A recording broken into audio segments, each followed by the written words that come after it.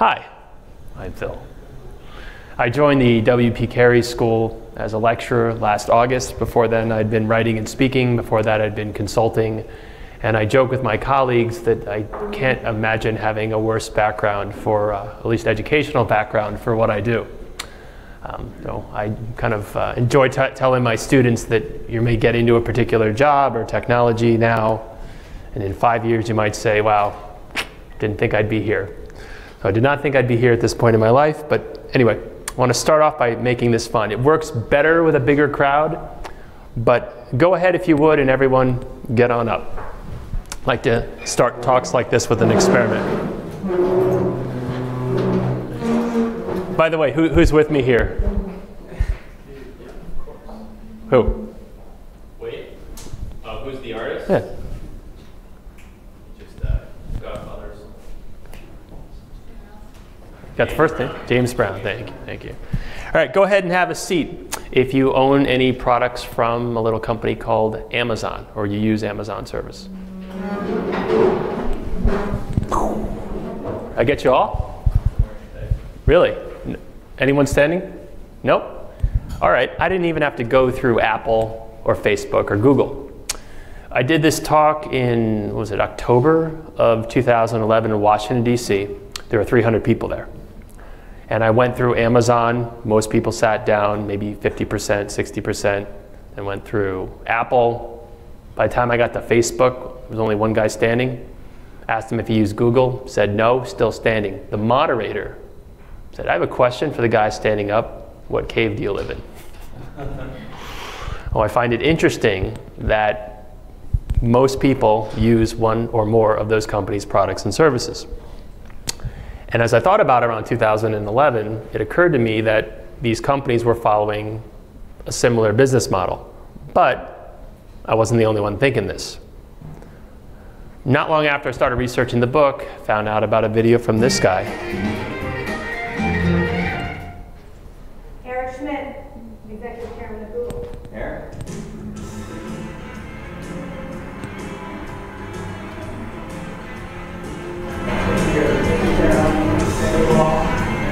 I have a feeling, and it's not just me, and you can read it elsewhere, that there's a sort of new platform war taking place, or beginning or underway. I understand you have this idea about the gang of four. Can you talk about that? It just seems to me that if you look at the industry as a whole, that there are four companies which are exploiting platform strategies, I think, very well. Obviously, one of them, in my view, is Google.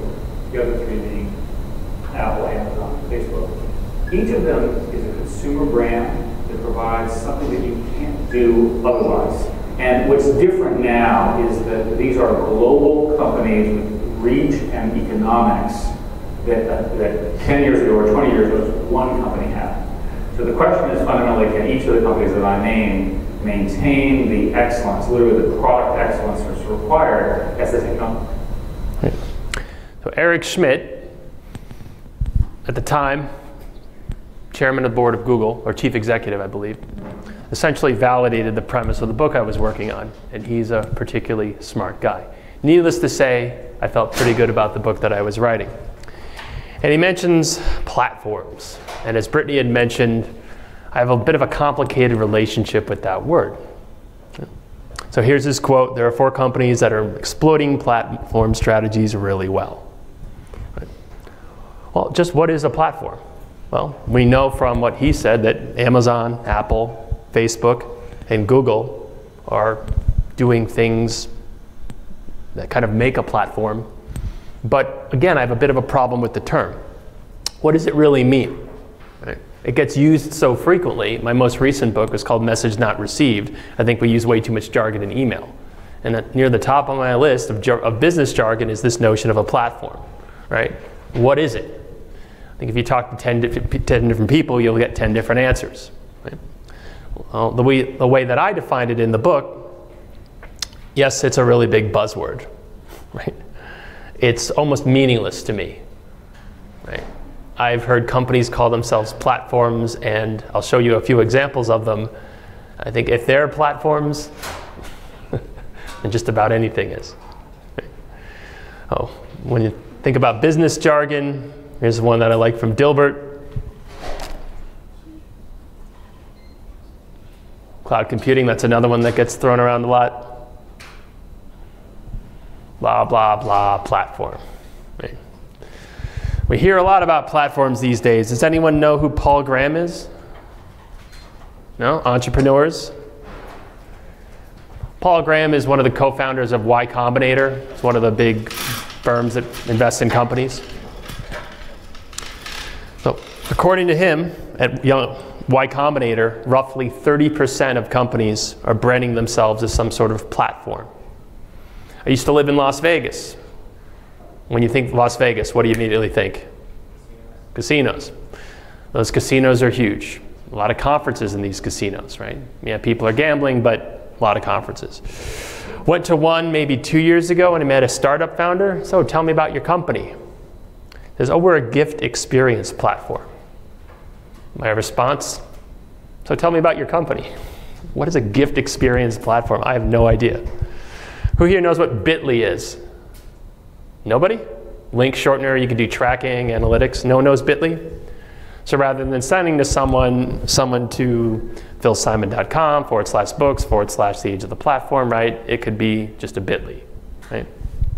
Bitly doesn't think of itself as a link shortening service. That would be too prosaic. No, no, no. It is a link management platform. What?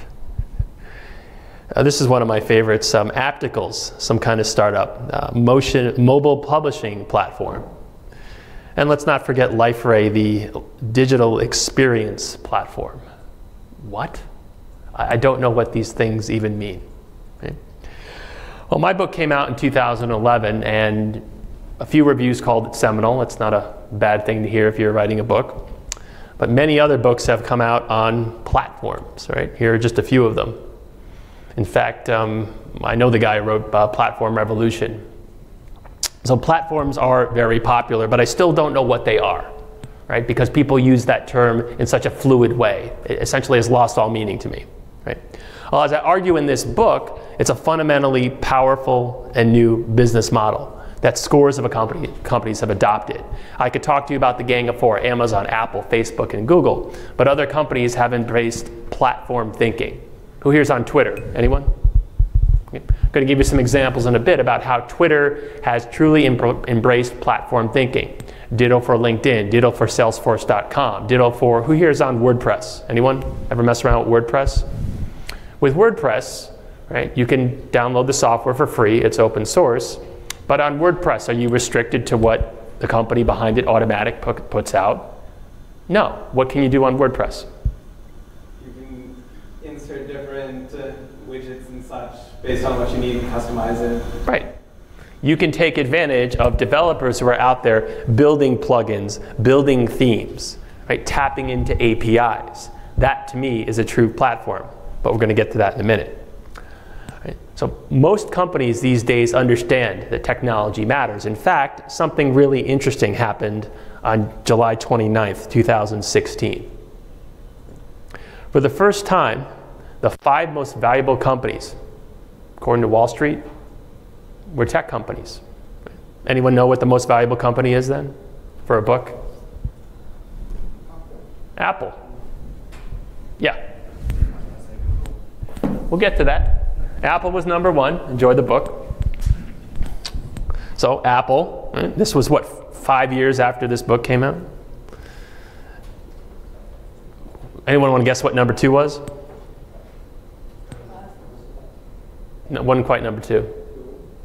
You already got a book. Yeah, Google. Right? Google, well, technically it's now Alphabet, which is a holding company. Google split itself up. But Alphabet was number 2. Anyone number 3? Not yet. We're getting there. Close.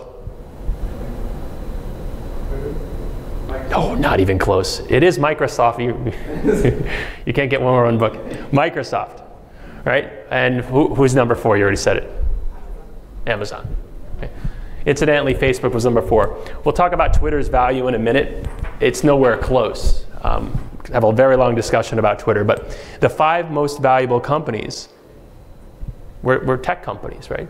And in its own way, Microsoft is embracing platform thinking. I would not put Microsoft in the same vein as the other ones, even though it's very valuable, because as Eric Schmidt said, Amazon, Apple, Facebook, and Google are primarily consumer companies, but lines are starting to blur, right? Some of you have a Microsoft Surface tablet, right? It used to be, not that long ago, that you would only buy a Microsoft product if you had to, not because you wanted to, right? You bought Windows or you bought Office because you worked, and those were the standards in companies. Right? You really, with the exception of Xbox, you wouldn't go out and willingly buy a Microsoft product. That's starting to change. So let's get back to platforms. They embrace what economists call multi-sided markets. Right? If you go into a Target, who here has ever been to a Target? Right? Are you buying something or are you selling something?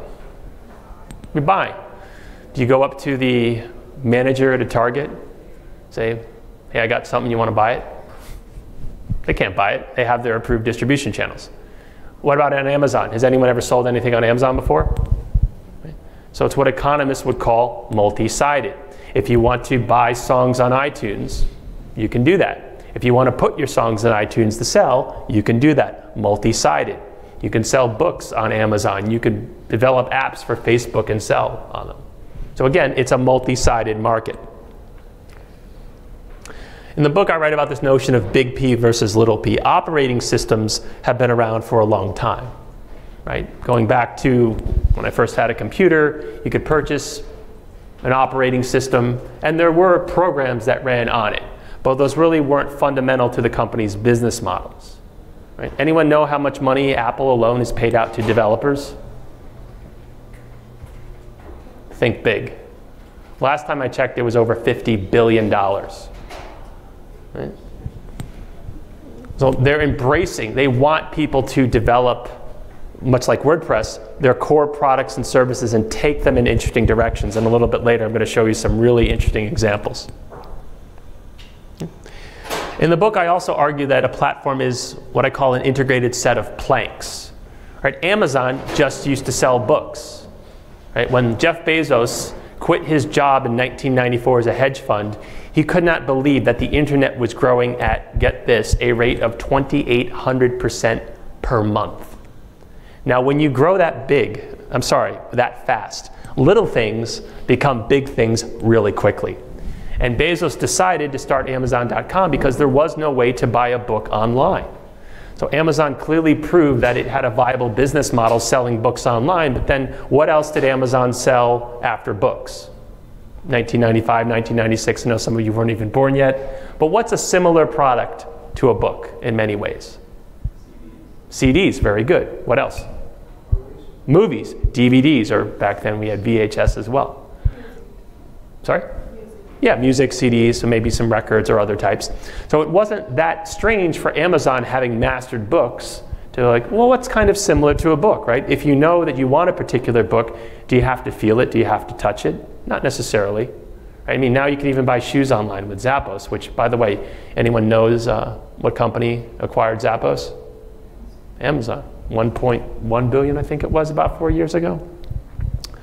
So they're planks, they're integrated. I'm going to give you an example later, but when I log into Amazon to buy a book, I don't have to log in someplace else to buy a CD. Right? In fact, and as Amazon, getting back to this notion of multi-sided markets, I could buy things on Amazon, I do, quite frequently. I can sell things on Amazon, I do. Right? There are all sorts of different ways that you can do things on Amazon. Right? In fact, has anyone ever done Fulfilled by Amazon? No? I have a couple friends who do this. They use Amazon to basically warehouse all of their stuff because they don't want to go into the post office every day. So Amazon's figured out ways to bring people in. But when I think about companies that brand themselves as platforms, I ask myself a very simple question. What can I, as a developer, build on top of it? Right? In other words, are you using application programming interfaces or APIs, and do you promote software development kits or SDKs? So a link management platform or a gift experience platform means nothing to me, because what can I, as a developer, do with it? The most powerful platforms out there, the ones that I write about in the book, allow third-party developers to take it in interesting directions. Now, has anyone ever built an app before? Yeah? Android, iOS? Android. Android? Okay. So Android is at Google, which actually bought Android. I think it was 1.2 billion, and it was an Israeli company. And then they decided to give it away because in 2007, when Apple with Steve Jobs launched the iPhone, the Google guys knew that that changed everything. Well, even Steve Jobs, who initially had said, I don't want developers mucking around with my stuff, recognized that there was so much power out there. There were so many amazing ideas. Apple didn't have them all. Anyone know how many times Angry Birds has been downloaded? It's in the millions or the billions? So last time I checked, it was over 2 billion. Steve Jobs was an incredibly smart guy. I don't see how he could possibly have predicted that. So I mentioned before that true platforms allowed third-party developers through APIs and SDKs to take their core product in interesting directions, and we often don't know what those results will be. I asked you before, who's on Twitter? Show of hands. Okay. Anyone know what this is if you're on Twitter?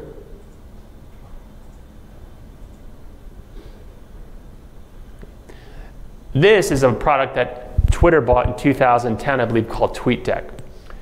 Twitter's core product fails the mom test. Who here's mother is on Facebook? Decent number of you. Moms get Facebook, right? It makes sense. Oh, I can keep in touch with people. Twitter fails the mom test. You look at the core Twitter product and you go, I don't know what I'm looking at, right? It's like the movie The Matrix. Anyone ever see that? You look at the beginning and the data is just flying at you. You can't make any sense of it. So let's talk about TweetDeck. Founders of TweetDeck realized that there was an opportunity to take this morass of information, this interminable flow of tweets, which made absolutely no sense, and let you segment it. I use something similar now called Hootsuite. So I can track @PhilSimon or hashtag big data or list of my favorite sports teams or whatever I want. Create my own streams that help me make sense of this terrible stream of information. Twitter bought TweetDeck for $40 million in 2010. Why they have not integrated it into its core offering is absolutely beyond me. Now, most products or startups don't have anywhere near the results that the folks from TweetDeck had, right? $40 million, that's not too bad, right? In fact, I think it was 2011 when I was researching the book, I discovered that there were 1 million apps at the time written for Twitter, tapping into the API. 1 million. Let's say that 95% of them suck. They don't work, they're redundant, they're confusing. Throw away 95% of them. That means 50,000 potentially useful ideas with Twitter. Platform thinking at its finest. I'd give you away a book, but I don't have any more. Anyone know who this is? Okay. This is Jordan Rudess. He's an incredibly talented, classically trained pianist, and he's also the keyboardist for one of my favorite bands, Dream Theater. No Dream Theater fans, I would imagine, right? He definitely has a distinct look about him. Why am I talking about him? Because when he's not playing for Dream Theater or doing concerts on the side, he runs a small company, bless you, called Wisdom Music. Rudess was one of the first people to embrace this idea of a keyboard back in the 70s. Right? He thinks that there are ways to create apps for the iPad, and he does that. And he'll play them on stage for 5,000 people at a time. How are you making those sounds? Well, it's my app. He's got a bunch of them. In effect, he's marketing his app. And remember, Apple takes a 30% cut. So he's, in a way, making Apple money just by doing his job. And Apple is encouraging this, right? I think it's $99 for an Apple developer's license. But then they take 30% of the VIG, which I think is completely reasonable, right? And that 70-30 split is actually quite common. Right? Google does, I believe, the same thing with Google Play. So this is just one crazy idea that came out of this notion of an ecosystem. Anyone know who this is? I'll give you a hint. She's a self-publishing rock star. Okay, this is Amanda Hocking. Amazon lets prospective authors put their books out there because I can tell you getting a book deal from a traditional publisher isn't easy. And you could say, but I'm really smart and I write really well. Do you think they care? What do they care about? Do they think it's going to make them money? Absolutely. They care about whether or not you can sell books. That's the dirty little secret of the publishing industry. So unless you have sold books, they don't want to talk to you.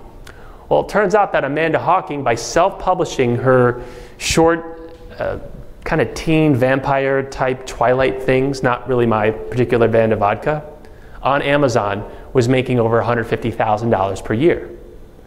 Publishers started to take notice because, again, not that she's not a good writer, never read any of her stuff, but she proved that she could sell books.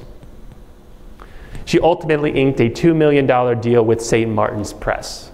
So again, just another example of platform thinking going in a random direction. Anyone know who this is?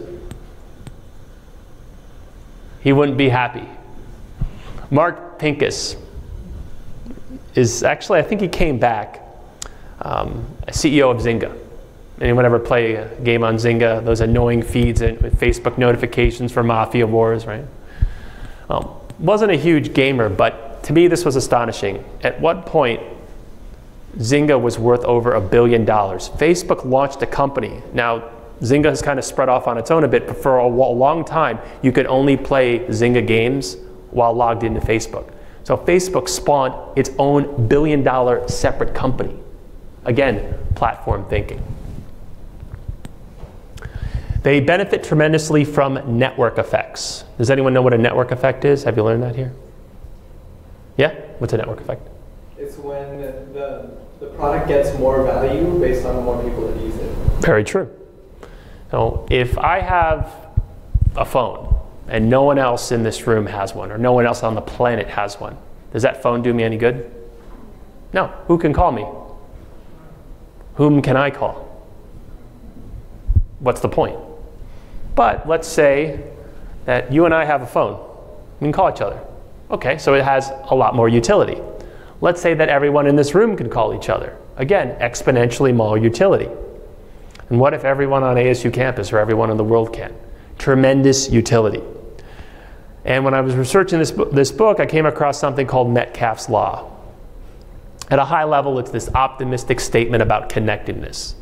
And to put it simply, the more people in your network, the more valuable it is. But it isn't a linear relationship. In other words, if I have one person in the network and I go to two, it isn't necessarily twice as valuable. Right? It starts to go up exponentially. Remember before when I talked about Jeff Bezos' understanding at the beginning of the internet, or really the World Wide Web, that it was growing at 2,800% a year? It's only going to stay small for so long before it's going to be huge. So it effectively doubles. When users double, it increases exponentially. Or if you like graphs, and I do, according to Metcalfe's Law, little things become big things really quickly. When one of you mentioned before, when I mentioned the 5 most valuable companies, someone said Twitter. I said not even close. Anyone know how many active users are on Twitter? Monthly active users, they claim? They say about 310 million. I sincerely doubt that because there are a ton of bots on Twitter. Right? Again, Twitter fails the mom test, but let's say that it's 150 million users. Anyone know what it is on Facebook these days? I think they just cracked 2 billion.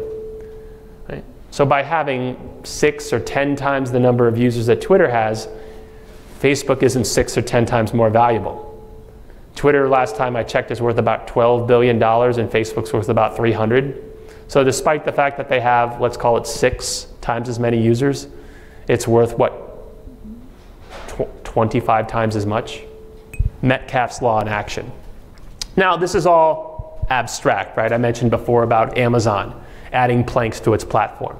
Well, in 1998, and I was around, anyone know what search was like in 1998? Would you get what you wanted on the first page? Was it typically the first result? Someone say no. Search was terrible in 1998.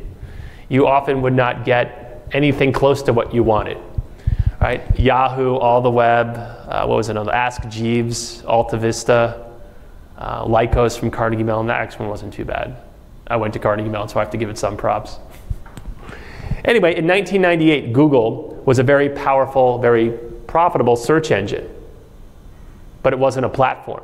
I could only search on it. Remember, the way I'm defining a platform, developers can do things with it. Google was not a platform. So why change, right? You're making a ton of money on search. Why embrace platform thinking? Anyone know? Sorry? Okay, make even more money. I like that.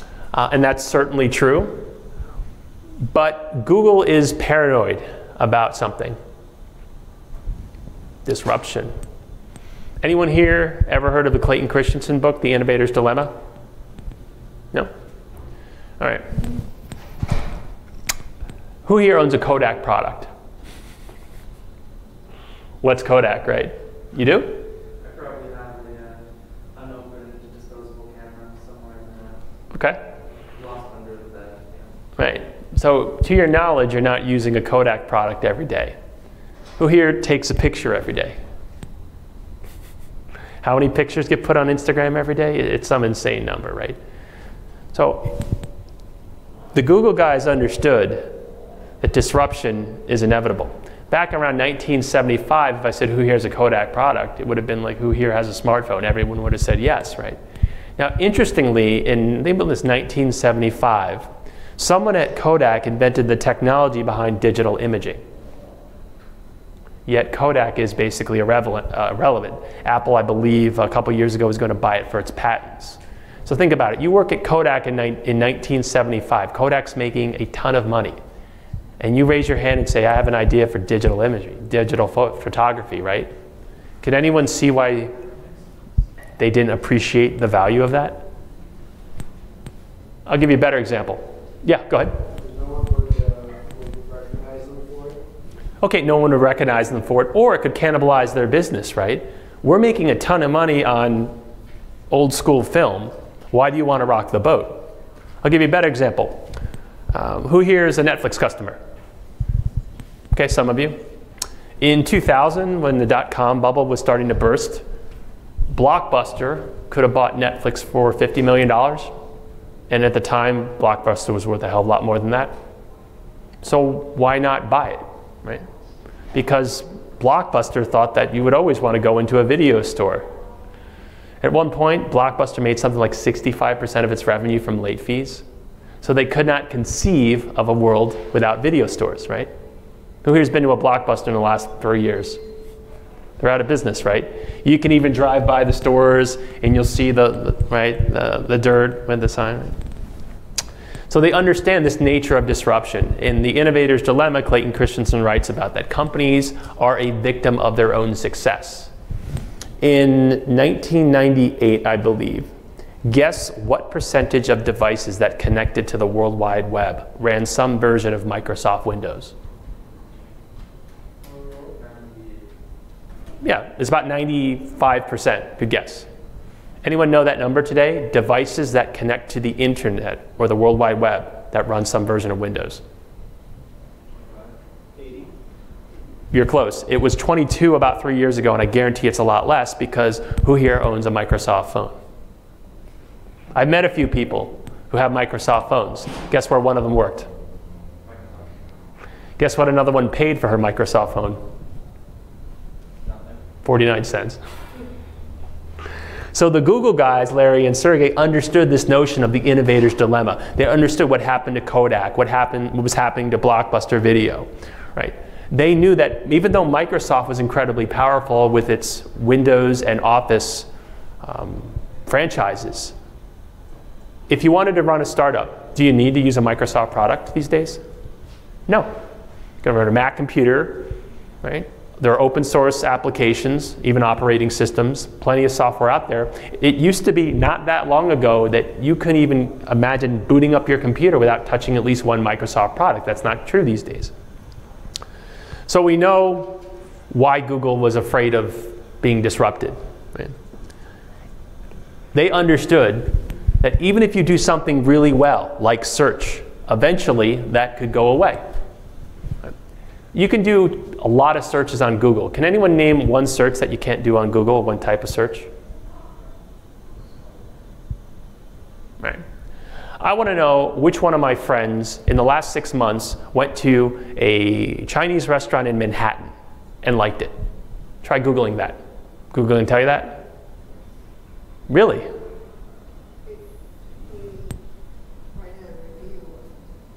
Perhaps if you write a review, but how do you know if your friends like it? Anyone here on Google+? If you're Mark Zuckerberg, are you going to let Facebook index all that data?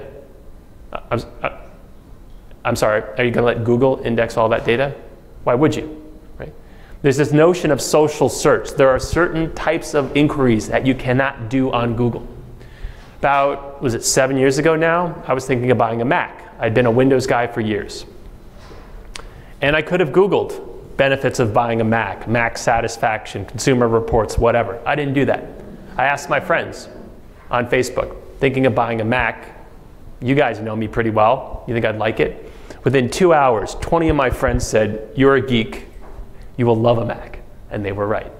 So that's revenue that could have gone to Google. Remember, Google makes its money primarily through advertising, right? AdWords, AdSense. So that's revenue that did not go to Google, that could have gone to Facebook, but really didn't go anywhere because I was asking my friends. Even mighty Google can be disrupted. Why do you think Google is not even Google anymore? It's Alphabet. It's undertaking all these moonshots, right? Like Calico. Google's trying to cure death, right? Anyone ever try Google Glass? Okay. Yeah? You like it? No. Yeah. Neither did I. I was in a very crowded room and it wasn't picking up the voice, but Google understands that you have to make these bold bets if you want to be successful. You can't just assume, right, like Kodak, like Blockbuster, that just because a company was successful or an idea or a product means that it will continue to be successful. Right? So we know the rationale. Let's talk about how Google became a platform. Right? By launching different planks. Android, Google Mail, Google Play, YouTube. $1 billion they paid for it in 2007. People thought they were crazy. Now it was a bargain. Google News, right? All of these different planks in Google's platform. And I think it was 2012 when I was doing PR for the book, I noticed that Google was changing its privacy policy. In other words, there was no longer a separate one for Google Search and Gmail and YouTube, right? It was one universal policy. That makes all the sense in the world, right? Because these are all part of Google. They're all planks in the same platform. This is why if you watch a video for, anyone like the show Arrested Development? Oh, such a funny show. But if I watch a video for that, I might see in Gmail, do you want to buy the new season of Arrested Development? They all talk to each other. So this is how Google became a true platform. How's that going? Pretty well. Again, it's not even Google anymore, it's Alphabet, but the stock has done very, very well. Now, I understand clickbait. I understand why books that promise the 5 steps to this or the 7 ways to do that sell. I really do. But in truth, it's a lot more complicated, right? If everyone could go out and start the next Facebook or Instagram or even TweetDeck for $40 million, you would. In truth, there are a lot of different ways and there's a lot of luck involved. But I can say this. When building a platform, you don't necessarily have to be first, but you sure as hell cannot be last. Was Amazon the first place to buy a book online? What was before Amazon?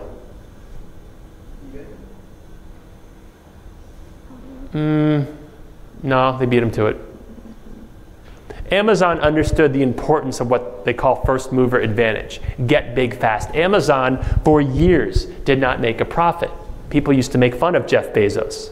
Right? His favorite moniker when people made fun of Amazon was Amazon.org because it was a nonprofit, when of course it wasn't. Right?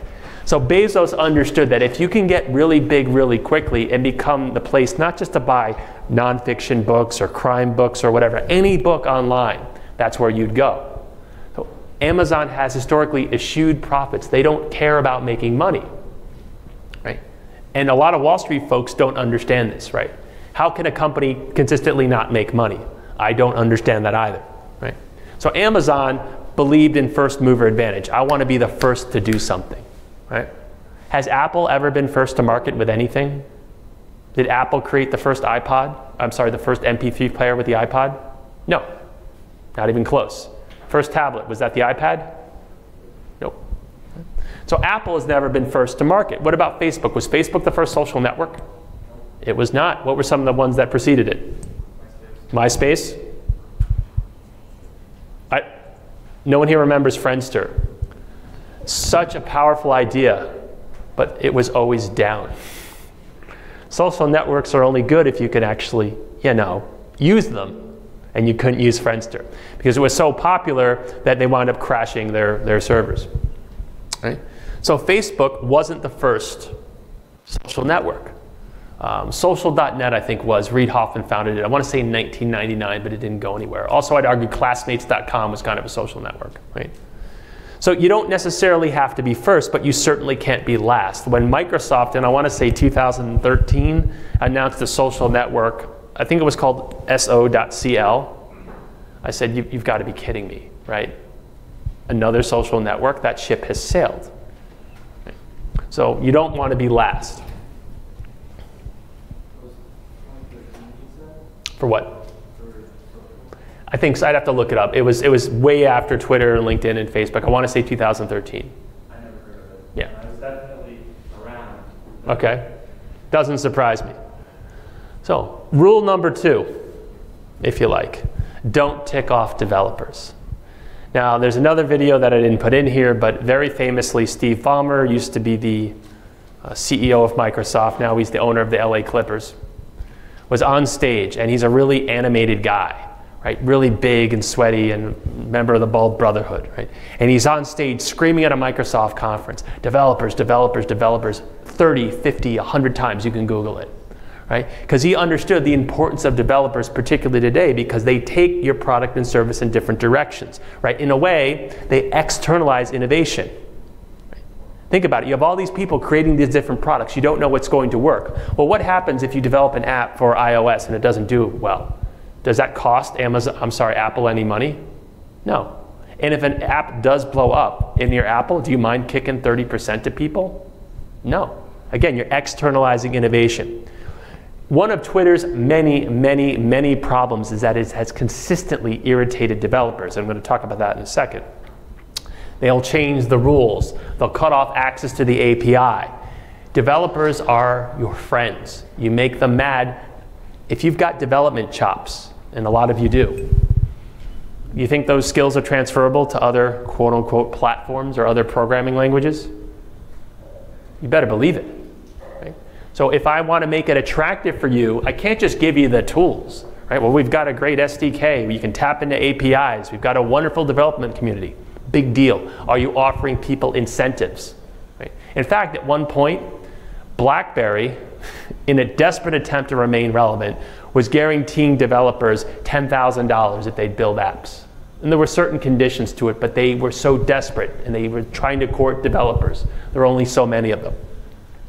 Now, Twitter didn't always irritate developers. In fact, when Twitter started off, it was incredibly open. Remember I threw you that stat about 1 million apps within the first 2-3 years? Right? So Twitter was so open, it accommodated developers. Over the last 3 to 4 years, Twitter has made the API a lot more closed. So there's this false notion that something is either open or closed. I'd argue that it's not a binary, it's a continuum. You can move on it left and right. And again, there's no one right way to do this. I was just teaching this in my capstone course for CIS 440. Anyone know what percentage of devices, mobile devices, run on Android worldwide? About 85. Good, it's about 85%. iOS is what? Well, we know it can't be greater than 15, right? iOS is about 12, and everyone else is fighting for crumbs. Android is incredibly open. Google Android fragmentation, it is insane. The number of devices, the number of different versions of Android. It's incredible how, I mean, we're talking about well over 1,000 different versions of Android. It's open source, anyone can fork it. Anyone here ever have the Amazon Fire Phone? You did? No? I didn't think so. It didn't work out. But Amazon forked Android and ran its own version of it. Again, that's totally legitimate in the open source world. So Android is incredibly open. Is iOS open? No. Right? You can jailbreak your phone, but good luck getting support with that. You cannot run iOS on another device. Right? You have to have Apple. So the Apple ecosystem is in a way much more closed. Now, some people like that, right? I know that if I develop an app, it only has to run on iOS, what are we up to, 10, right? Most people are on, I think 75, 80% are on 10, maybe a few stragglers on 9 and 8. But if you create something for Android, are you confident that's going to work on all these different devices and all these different operating systems? No. So for that reason, and the fact that many times iOS users are more inclined to pay for an app, developers flock to the place with 12% as opposed to the place with 85. That doesn't mean that one is good or bad or one is right and wrong. The point is that there are different ways to build a platform. You don't have to be a first mover. You don't have to be closed. Generally speaking, though, as I look at companies, they start off really open because I want all of you to develop, right?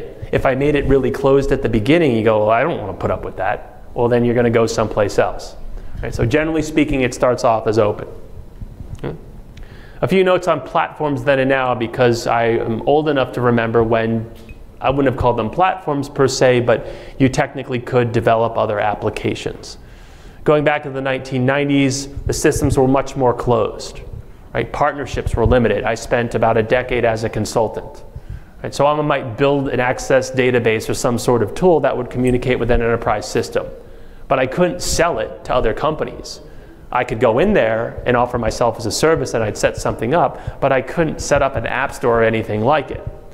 Well, for a long time now, we're living in a very different age. Right? Things are much more open. We've got people taking different devices and services in totally different directions. In other words, in what I'll call the pre-platform age, you had this notion of VARs, value-added resellers. Things were much more contained. You didn't have to worry about people doing crazy things. You didn't have open APIs. You didn't have these open development kits, and you didn't have repositories like GitHub. Right? Things were much more controlled. Now, little things become big things really quickly. What was it, a week of that, the launch of the Pokemon app? Did it have something obscene like 500 million downloads within a week? You didn't see that type of speed back then. You didn't see the sorts of partnerships that we see now. It's incredible to me how there's this notion, has anyone ever heard the term frenemies? Right? You're kind of friends with your co-opetition, right? You're kind of doing business with companies that are out to get you in a way. Right? Yahoo, I believe runs, was it Bing as its search engine now? So you have companies that historically had competed with each other now cooperating. The collaboration, I'd argue that it used to be much more contentious, right? Fixed pie, competition based. These times, again, Apple is completely comfortable giving you 70% of the royalties. If you sell your ebook on Amazon, it's the same kind of cut. Amanda Hocking, the woman I mentioned before, the self-publishing superstar, actually had to think about whether she wanted to go with traditional publishers because she's not making 70% with a traditional publisher, especially when they're fronting her $2 million. Right? Innovation used to be very top-down, internal or via acquisition, very, very slow. Right? You weren't giving developers the keys to your kingdoms. You weren't letting them take your product in different directions. In fact, it wasn't uncommon for there to be lawsuits.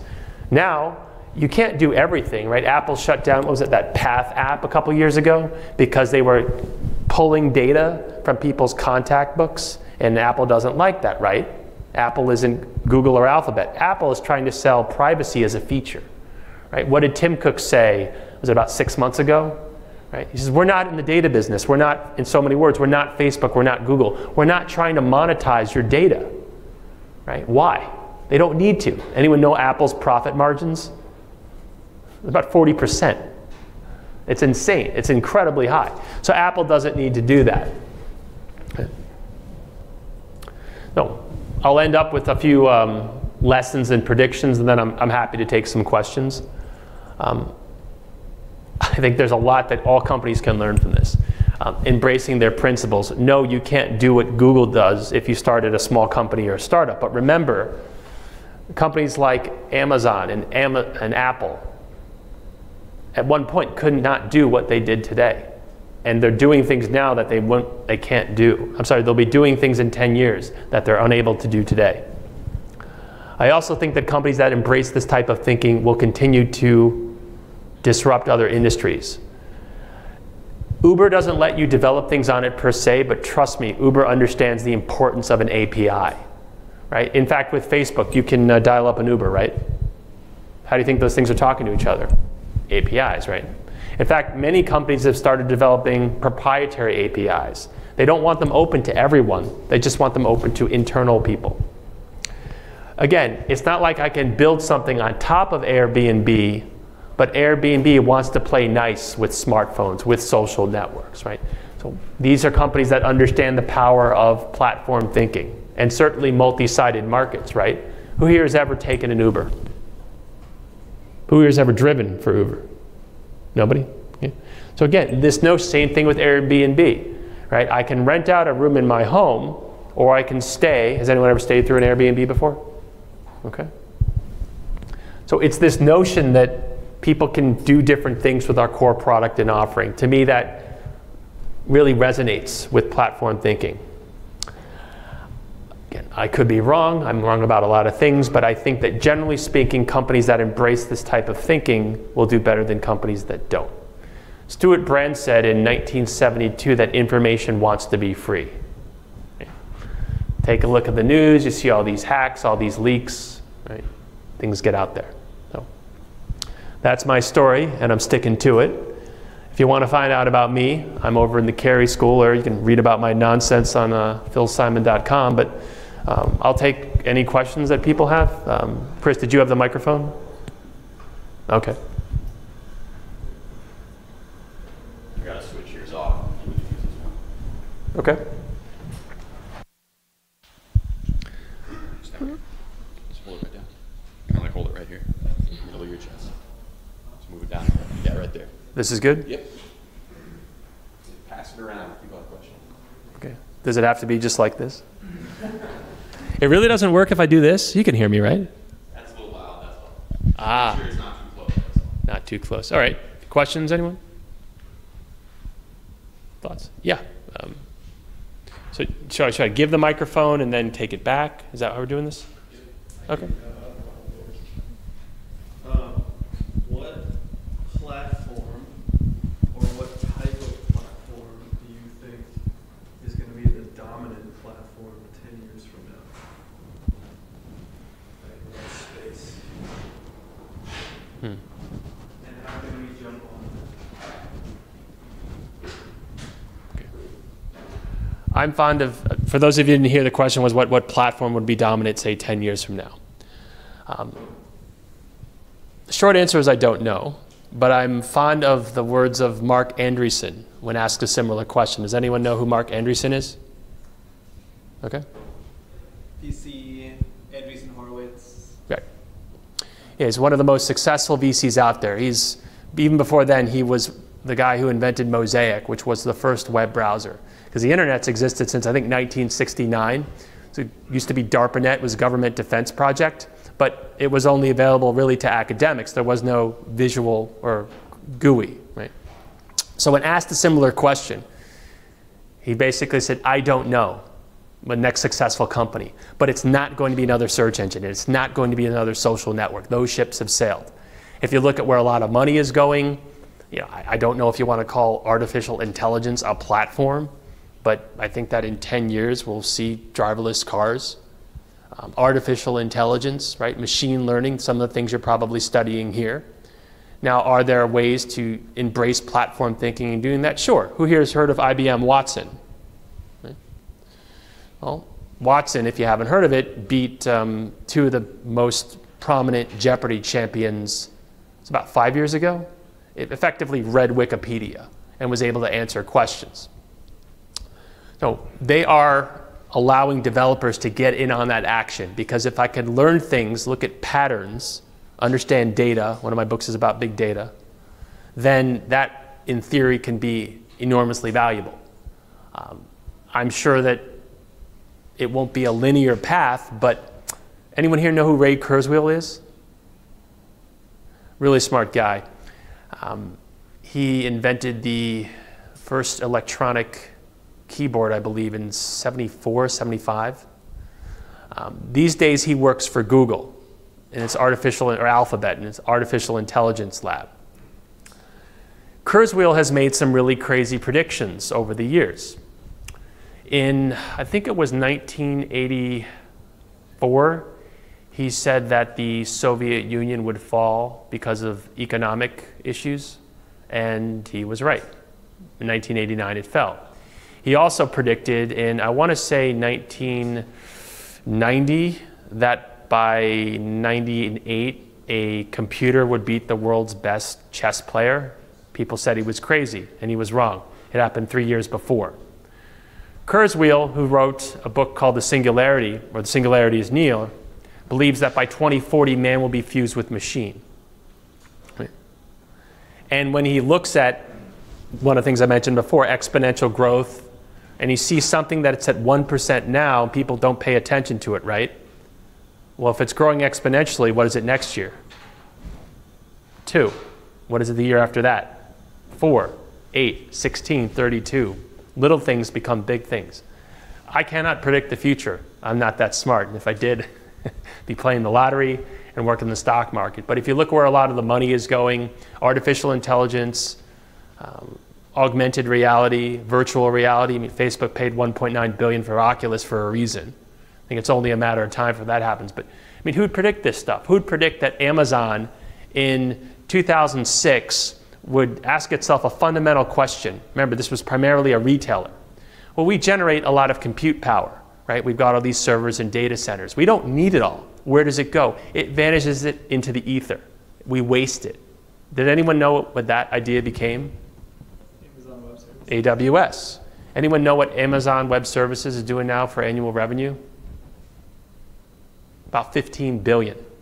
So ideas are going to come from crazy places. If you told Bezos that, forget 1995 when he started the company, even 2003, 2004, that you would make not most of your sales, but most of your profits from cloud computing, how does that happen?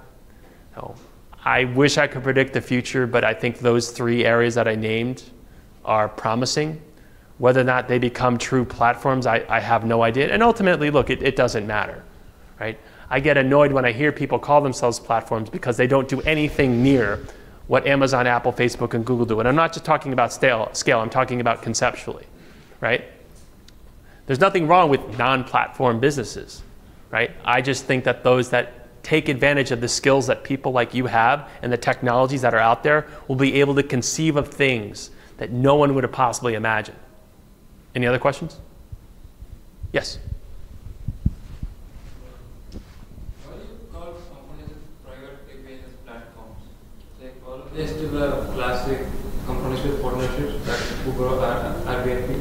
Because you could just thrive on a private API, is it still called a platform? I'm sorry, what about private APIs? Why do you call a company with a private API as a platform company? Because they are going to let, the question, if those didn't hear it, why would I call a company with a proprietary or a private API a platform?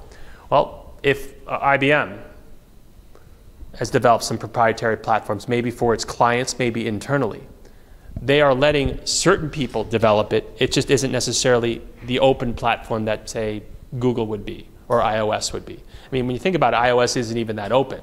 iOS rejects apps all the time, right? They violate privacy services if there are certain types of apps that Apple just doesn't want there, right? Apple doesn't want you to download porn apps, right? So it's not totally open in that sense. It's embracing platform thinking, but it goes back to something I said before. It's a matter of degree. It doesn't have to be the choice between completely open, anyone can do everything, or so locked down that only 3 people can do something, right? There are degrees. Platform doesn't need, an API doesn't necessarily need to be open. There may be reasons, right? Uber doesn't, Netflix is a great example, right? Why can't you build anything on top of Netflix?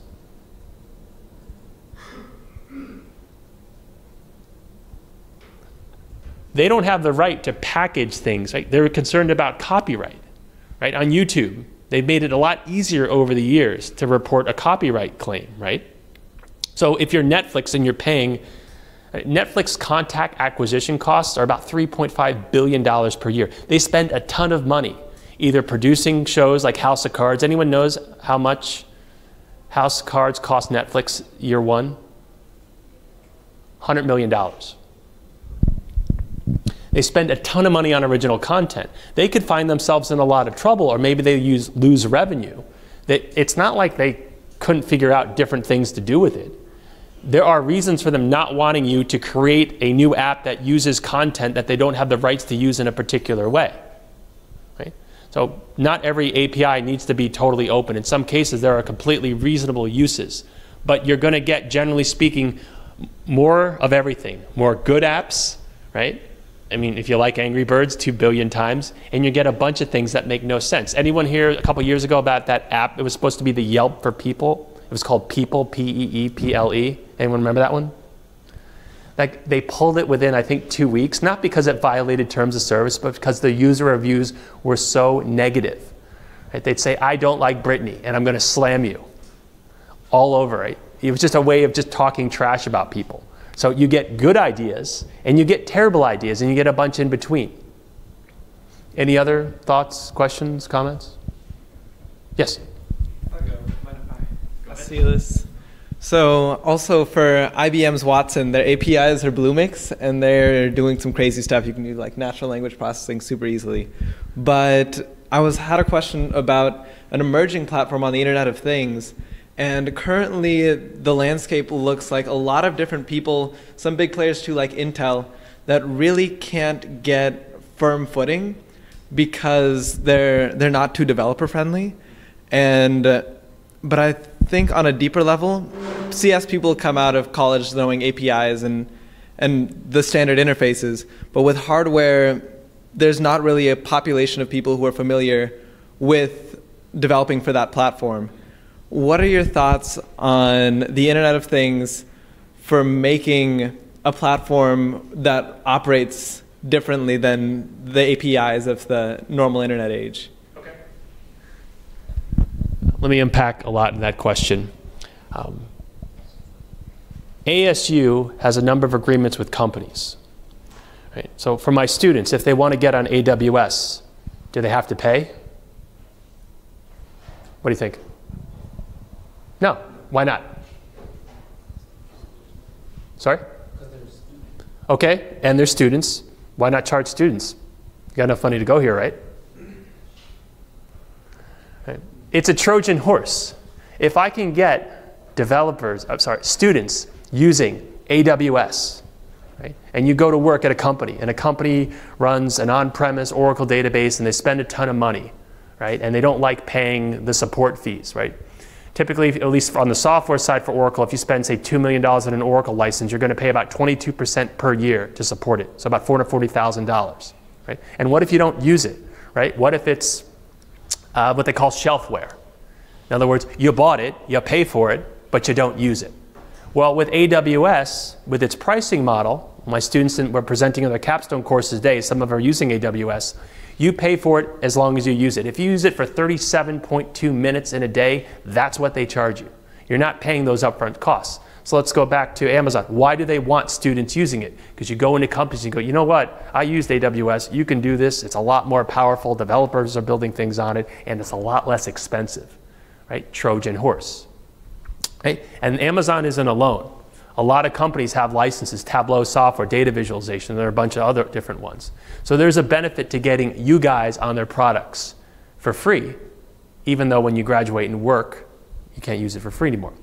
With regard to the Internet of Things, I find it fascinating. Cisco predicted that by 2020, 50 billion devices will be connected. There are around 7.5 billion people on Earth. Do the math. That would mean that the average person has 7 connected devices. I just got a wireless picture frame. There are incredible possibilities, but there are a number of challenges there. Who remembers that October hack that took down decent portions of the internet? Someone got in through a webcam. Right? We can't even lock down computers. Right? They've been with us for a long time. Do we really know all the protocols involved with wearable tech? Right? What's more, there are no common standards. Anyone here ever been to the Consumer Electronics Show in Vegas? It is a trip. They have 35 cubic football fields worth of vendors. It is insane. Right? I went there 2012 for the first time. and it was all full of energy, and I want to see where everything's going. And I said I'd spend 2, maybe 3 days there. Spent 8 hours there. Next day, slept the entire day. It was so exhausting. The next year, I went there for 4 hours. Same thing the next year, too. You see all these vendors with all these different ideas. The problem is that these things don't talk to each other, right? Not to mention the security issue. So very few people want to go home and fiddle with their settings, right? I'd argue, and I'm an Apple person, I'm not anti-Windows or anti-Android, but I like the fact that if I buy Apple TV and I connect to my home network, all my iTunes library is there, right? I don't want to mess with it. I like the fact that with, say, Netflix, when I get a new device, I log into Netflix and my whole history is there. Amazon, if you're reading who here has a Kindle? If you're reading a book on your Kindle, and let's say you don't bring it with you, but you're online at a food store and you want to bring up that book and you read, right? And you go 5 or 6 pages, what happens when you go back to your Kindle? Does it know where you are? Right. So people want convenience, right? I'm not certain. I'm sure it'll get better, but given the security concerns and the fact that this stuff just doesn't talk to each other, do we really want to spend our time trying to figure this stuff out, especially when it's not that there's security? Now, eventually, I'm sure that we'll get there because I'm old enough to remember in 1992 at Carnegie Mellon when I could get an email from someone at Carnegie Mellon, but not someone who went to a different school. Eventually, they figured out the protocols, and now it doesn't matter if you go to school or not in school. I can send an email to anyone with a valid email address, and it's been that way for a long time. I have very little doubt that we will figure it out. With regard to Intel, I agree with you. They haven't necessarily been a quote-unquote platform for developers. Maybe that winds up changing. But again, let's go back to Innovator's Dilemma. Why did Intel 2 weeks ago drop $15 billion for that Israeli driverless car company? Right? Well, how has Intel made most of its money over the years? Right, chips, processing. Moore's Law, compute power doubles every 18 months, give or take. Well, we are nearing the end, people say, of Moore's Law. Right? So what's the future? Is it going to be making money from selling laptops and desktops? No. If you go to countries like Africa, you have people who don't even connect through a proper computer. They connect through smartphones, right? So if you're Intel, you have to figure out what's next. And that means making a big bet. For all I know, that it's a tremendous waste of money. But if they're right, then they could be on the ground floor of something that could be revolutionary. The point is, I understand why Mark Zuckerberg spends, what was it, $19 billion for WhatsApp or $1 billion for Instagram. Instagram, people say Instagram makes more money for Facebook than Twitter makes. And Twitter's valuation is what, 15 billion? At one point it was about 3 times higher. So I'd argue that you need to make bold bets. You can't just make something a little bit better. If you look at the Google guys, in 1998, they didn't want to make search 10% better. They wanted to make it 10 times better. We're talking about orders of magnitude. Now, this is why, particularly in this country, it isn't true everywhere, we encourage that kind of entrepreneurism, right? We know that most startups aren't going to work. Andreessen himself, he'll fund 10 companies knowing that 9 of them will fail. But hopefully that 10 pays for the other 9. But yeah, Internet of Things, it's definitely coming. But until we have common standards and can figure out security, I'm not sure that people are going to want to spend most of their time messing around with stuff. I think, how are we doing on time? Maybe one more question? Or?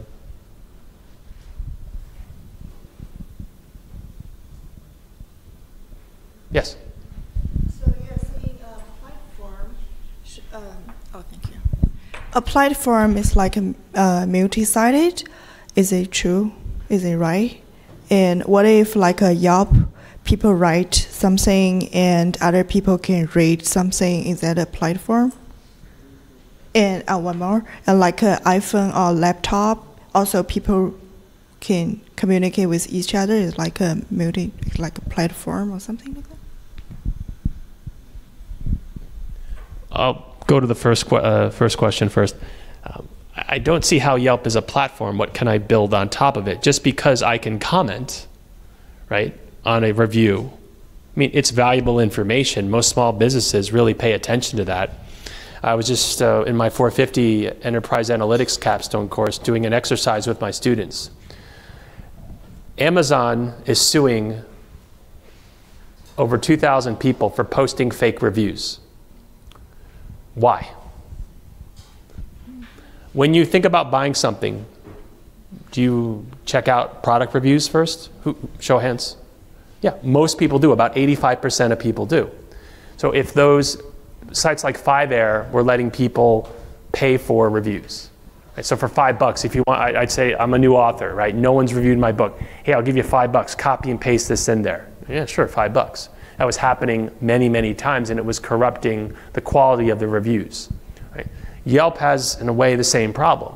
But if people are Googling, right, and people use Android and YouTube and Gmail and all of them, again, these companies have made these, some would say, crazy acquisitions because it's one-stop shopping. If you're Yelp, you're kind of a one-trick pony, right? What else are you doing, right? We see this with, who here's on Foursquare? No one? Okay. Foursquare is fascinating. Right now I'm working on a book on analytics, and it starts off by telling the story of how Chipotle had some salmonella scares, right? It was 53 people got sick, right? Chipotle, through check-ins on Foursquare, knew that its sales were going to be 30% lower. Foursquare knew it too. But Foursquare was, again, just for check-ins, right? In fact, Foursquare, a couple years ago, split its app into, what was it, Swarm for kind of the social aspect and just check-ins. Foursquare had been struggling. They just took money, I want to say a year ago, at roughly half of their previous evaluation. They called it a down round. Not good, right? So Foursquare is trying to get away from just being, oh yeah, the check-in app, right? In fact, if you go to Foursquare.com or its Medium feed or its Twitter feed, they don't brand themselves as a check-in app. You know what they brand themselves as? A location intelligence company. Go back to what I said about Chipotle, right? Think about it. If you ran a hedge fund and you could know by virtue of what they call data exhaust, I know which people check in, right? You could use that information to either bet on a stock or short a stock, right? You'd have that information before Wall Street did and they post their results. So Foursquare is trying to change from kind of a Yelp model of, oh yeah, we do customer reviews or we do check-ins, to being a data company. If you go on Medium for Foursquare, you can read blog posts that show these incredible visualizations about how they know what people are doing. And they're trying to sell that to companies. So within, what, 5 years, there was a company that was trying to market it, give itself away to free, so you check in and they could get small businesses to sell ads, because what was the alternative? Right? Sitting outside a pub here in Tempe going, 2-for-1 specials, who wants them, right? Well, I'm walking by with my headphones, right? I don't want to be bothered, I'm on my phone, right? Well, imagine their model was, what if I could send someone something because I know your location? I go, hey, you're in the area, I don't want to bother you, but we're having a 2-for-1 appetizer special. And you might go, you know what? I am kind of hungry, that's a good deal, right? Well, that wasn't going so well for them. So I don't like the term, but they are quote unquote pivoting, right? To try to be something other than that. And instead of being again, another term that I don't like, but B2C company, they're trying to be a B2B or business-to-business company, because companies will pay for that intelligence. There's a huge demand for that. They have this incredible real-time data. They know what's happening right now. They can capture this data exhaust. Yelp is really ticked off at Google because most people will, when they're searching for reviews, unless you go to that app, if you're Google, why are you going to promote Yelp reviews? Can you review something on Google Places? So why would I funnel things to competition? Now, a lot of governments don't like that. Google's faced a number of lawsuits, particularly in the European Union, because of privacy statutes. But again, this notion of frenemies, right? If you ran Google, would you really want to promote other people's products and services? Microsoft saw this with Expedia. You're promoting Microsoft stuff first. Well, yeah. Why would I promote something else? I'm sorry, what was your second question again?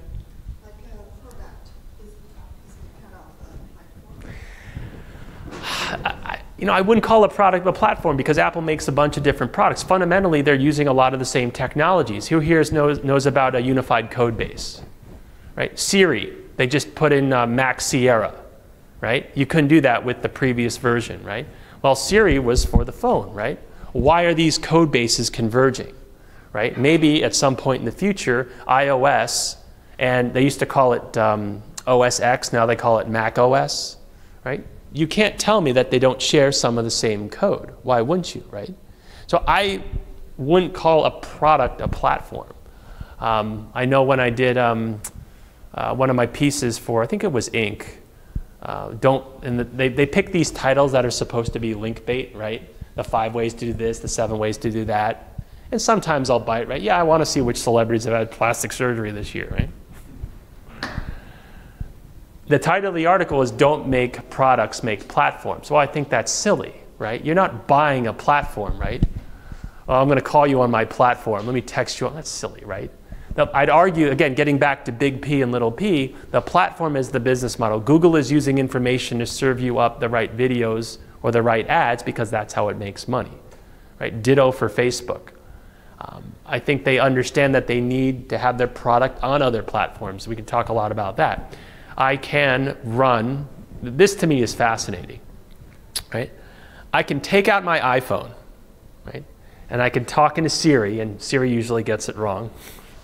But I can Google search something that might take me to an Amazon page, and I might recommend that to friends on Facebook. I'm using all these quote-unquote platforms at the same time on the same device. Right? If you're Android, one of Google's biggest competitors is Facebook. Digital advertising is basically a 2-horse race between Google and between Facebook. Who here has an Android phone? You got a Facebook app for that? Would you buy an Android phone if you could not run Facebook on it? You're thinking. It'd be rough, right? So think about this notion of frenemies. For all I know, by owning an Android phone, I could be clicking on Facebook ads and I'm using Google/Alphabet to make money for Facebook. Right? It's an incredibly complicated world. I liken it to the Cold War. It used to be 30 years ago, we knew we were the good guys and the Soviets were the bad guys and vice versa, right? It was all black and white. Now, the alliances are so complicated where we're kind of allies with this country against that country, but not if it's this country. I mean, I think it was it Lenin or Khrushchev who said, "The enemy of my enemy is my friend"? So we see all these crazy technology alliances, right? When the net neutrality was coming up about, what, 2 years ago, 1 year ago, right? We saw all these tech companies that competed with each other ally, right? They think that the internet is a good thing and there should not be a fast lane, right? And tech companies as well, I certainly don't want to get all political here, but we're finding that they are very much on the same page when it comes to immigration, when it comes to some of the policies that are coming out of Washington now. So it is a fascinating time. I don't have a lot of confidence in a company that just does one thing, because if that one thing goes away, if there's a new customer review site and Yelp is still Yelp, I just don't see how it's going to grow, right? What is going to happen that's going to make Yelp twice as big as it is now? Is Yelp making any big bets on the future the way that Google is, the way that Facebook is? Amazon, my gosh. You want to talk about a company with an incredible time horizon, right? Investors have given Jeff Bezos an incredible amount of leeway, right? Yeah, you'll make money whenever. I mean, for a company that's worth so much, to have so few profitable quarters is astonishing to me. So you can get away with crazy things in some cases, but other times companies aren't allowed to do that. I don't think that Yelp has anywhere near the leash. And I understand why in the case of Foursquare, they're almost saying, you know what, this may not work, but we can't, what's the point in just kind of dripping away, right? What if we do something totally crazy and become a location intelligence company? There could be real money in that. So I give them credit for making bets, but if you're not making crazy bets, some people would say you're complacent. Maybe one more question if we have it. Yeah? Can you explain all the terms that you don't like the it's a long list. My most recent book is called Message Not Received, but I got a bunch of them. I mean, things just get so bastardized. Platforms up there. Oh, if anyone ever says net, my skin just crawls. I mean, look, why is there so much jargon? All right, trivia time. If you Google something, do you know what percentage of hits go to that top result on average? 70%. 35. Right? It's a classic power law, and it drops off considerably after that. Right? So if you're on the second page, unless your name is Kim Kardashian, you're not getting a lot of traffic, right? So how do you overcome that? Well, how can you get to the top of Google? Two ways. What's the first?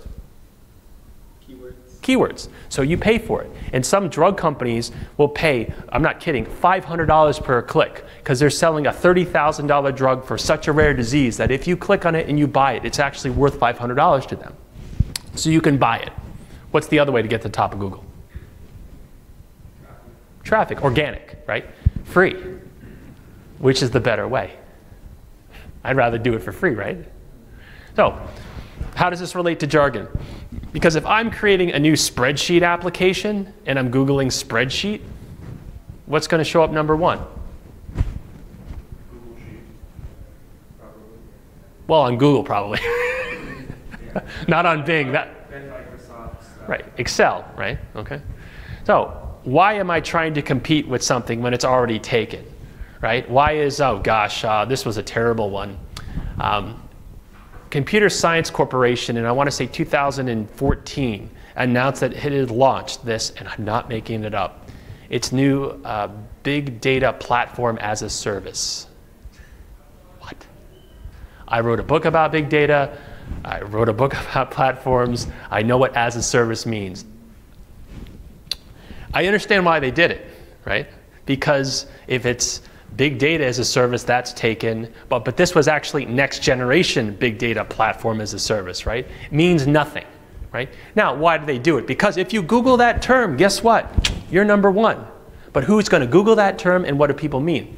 Maybe 3 months after I saw that press release, I was in Vegas at a conference and I ran into a guy from CSC at a booth. And I said, oh yeah, you guys launched that big data platform as a service, right? Or BDPAAS, right? Just a natural acronym, right? I said, yeah, interesting. And he was so excited that I knew about this new offering. So I said, how many customers do you have? He didn't like the question. He said, well, it depends on what you mean by customer. All right, I can make it simpler. Does anyone pay you to use it? Well, not in that sense.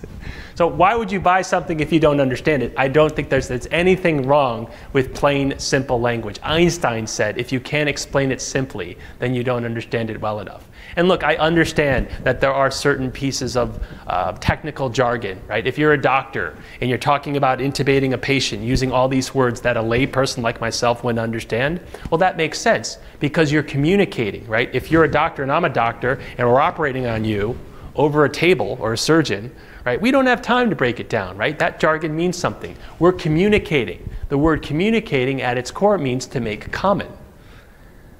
If I don't know what big data platform as a service is, right? How am I making that common? How am I understanding? How are you communicating with me?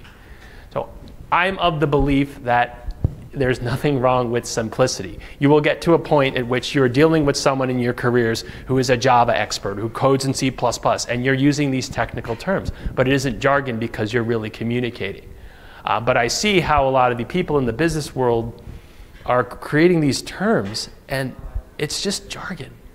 And they think that they're sounding smart because they'll say utilize instead of use, right? It's somewhere along the line, people got it in their head that more syllables are better.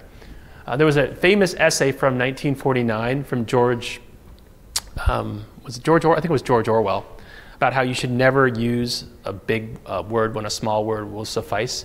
You can certainly be articulate. I like to think that I've got a decent vocabulary. But I tend to think that when you're using that kind of jargon, you're either making people feel stupid or you're trying to make yourself feel smart. If you can communicate well and in a language that people understand, then hopefully you're be perceived that way. But yeah, it's a very long list. There, I think it's Appendix 3A of that book. I just said, you know what, I need a table of all the things because it's unnecessary. I mean, the world is changing so quickly, right? No, tweet is a verb. Friend is a verb. I'll friend you on Facebook, right? And language has always changed. I was astonished researching that book, and I read a lot, to know that certain verbs that we take for granted these days used to be considered improper or jargon, right? They say, I'm going to contact you. Whoa, whoa, whoa, whoa. Slow down there, Sparky. What's that? Or I'm going to interact with you. So language changes. But when things change so quickly, it's nice to know that certain things kind of stay the same. And if people don't understand what you're talking about with next generation big data platform and services, throw a bunch of things in there that might be good from an SEO standpoint, but not good from a communication or human standpoint, I don't see how that makes you smart, right? I don't see what's wrong with simplicity. Yeah. Okay. Well, I'll do this. I will hang out in case anyone has any other questions, but I want to thank you for your time and attention.